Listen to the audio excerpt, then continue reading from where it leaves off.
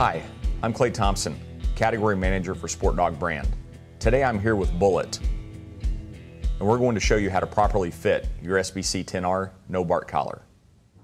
Turn your NoBark 10R off. Place the bark collar high on your dog's neck, close to his ears.